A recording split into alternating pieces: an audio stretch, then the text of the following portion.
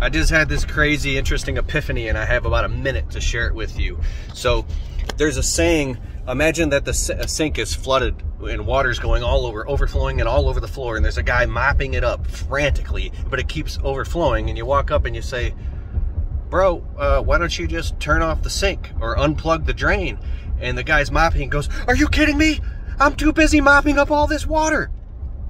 So we get in this frantic state, but it's a reactive state. Now, what if you could like leave and go to the store and go get like a wrench or something, but you have to leave and abandon that water and let it just keep flooding everything while you're gone? That's insane. You can't just abandon that situation. That's chaotic. I'm talking about divorcing yourself from chaos so you can look at what's going on and then go back in and effectively execute and do the right thing without this emotional residue. But what if you were born and raised by a bunch of people who they also always frantically mopped up the water and went into a reactive state, and you observed that? So the neurons in your brain fired together and wired together to be in that reactive state, and you never had anybody teach you it otherwise. And anybody, or if you had an idea to leave and abandon the flooding water so you can go and find a wrench and fix it, that they would start beating you over the head with the mop handle, saying that you're insane for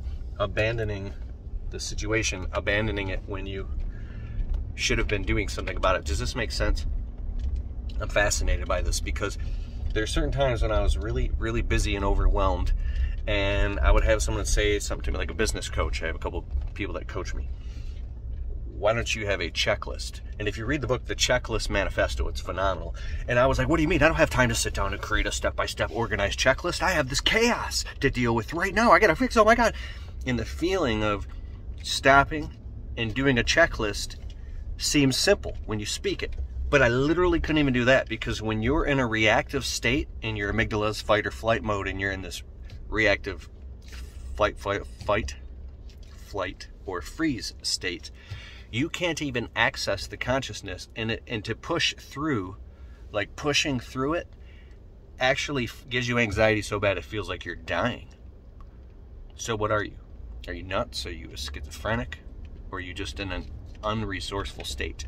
If you don't actually believe, this is all about belief, that there's a better way, or it can work for you, because the neurons in your brain haven't fired to create the arcing connection, the bridge, the epiphany bridge, the epiphanizing bridge that makes you go, oh, I can do it this way.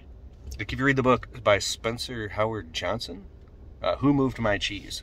I've talked about this before, where mice in a maze will find cheese, eat the cheese. When the cheese is gone, they'll look for a little bit, and then they bounce and they go around the maze looking for other cheese.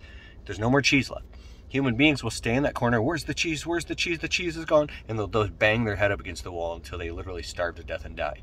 Something so stubborn about humans is we're such these creature comfort, repetitive cavemen that we will not hang on to a life preserver to save our own lives.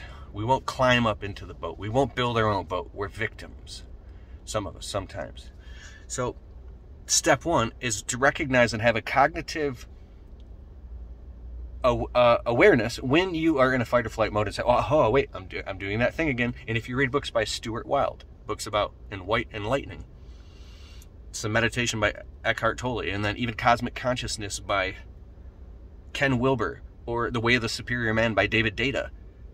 These are just books, and they point to the territory, but the territory is not the map is not the territory, which means the ritual is not the state. What I mean is going through these rituals, and they're a signaling indicator. The finger pointing at the moon is not the moon, it's just a finger pointing at the moon. When you actually get there and you're on the moon, oh my God, you're here.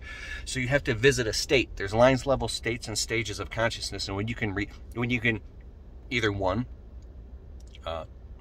leap into a state, take a leap of faith, why faith is so important, totally different talk. Or you can trust somebody else too, to take you to some place that you don't even, like you trust them. You trust them more than you trust yourselves, like a coach, to lead you into a place that's so uncomfortable where you can now build new neural networks where you go, oh my God, this actually does work. I can do this. Wow, I can actually do this. Why didn't I do this earlier? And now if you look at the stages of the competency progression model, there's a whole nother talk.